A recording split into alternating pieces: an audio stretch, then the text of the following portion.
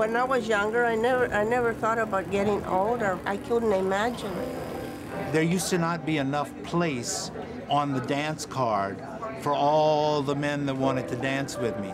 Now, nobody invites me to the party. You know, in this community, you really don't talk about getting older. You're an old lady first, and whoever thinks of an old lady being a lesbian.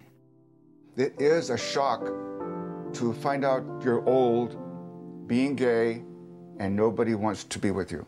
The elder gay issue is the one that affects every single one of us because every one of us is getting older. Who is in more dire straits at a senior level than a gay or lesbian who has no partner and has no children? Not everybody will rent to someone they suspect is a lesbian or is a gay man.